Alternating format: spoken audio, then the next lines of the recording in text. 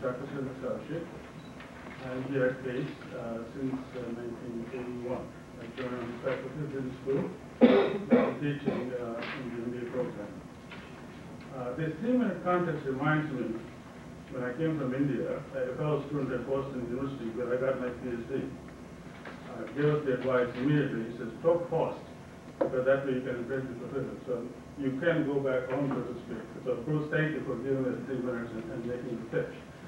Anyway, as you know, and all of us can appreciate it particularly, that the most important resource in this world to make the world better, for the world to make any progress, is the resource of knowledge, technology, education, whatever word you want to use. And it turns out that the area I come from, there was no college in about 20-mile radius, never mind college for women. In India today, even now, roughly 1/3 of the population is illiterate. Only 3% of the population in India has college education. Only 1% of women have college education. So when I have been a professor here and realizing what education has done in this world and how education, of all the other factors, in my view, has put the United States on the very tippy top. And it is exactly the lack of that which puts the Southern African continent at the very bottom. And all the other countries need to line up 2 columns in this world of education and economic growth. There is not only perfect correlation, but in my view, and in my quantitative research, which is under consideration for publication, it is a cause and effect relationship. So in my view, education is the best social investment one can make.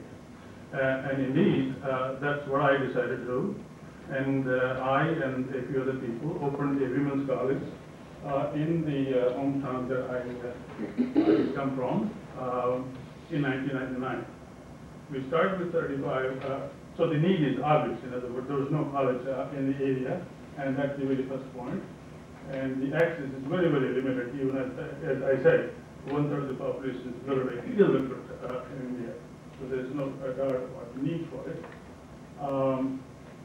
Our goal is, indeed, as high as we could get, to produce leaders who can serve the world, who can serve India, who can serve the local community, and so on. I established the college with my wife and a few other friends. The college started with 35 students. Today we have roughly 260 students in the 6th year of operation. And it's all women's college. And the reason for women's college is that if we had started a co-education college, most of the girls would not have gone to that college. Because the culture is still that you keep the boys separate from girls, which are about 13% age. We have invested $1.2 million. The annual cost of a student is about $600 operating costs, not people costs. So whatever one can invest, whether for one scholarship or $5 million to turn it into a university, we would appreciate your help. Thank you very much.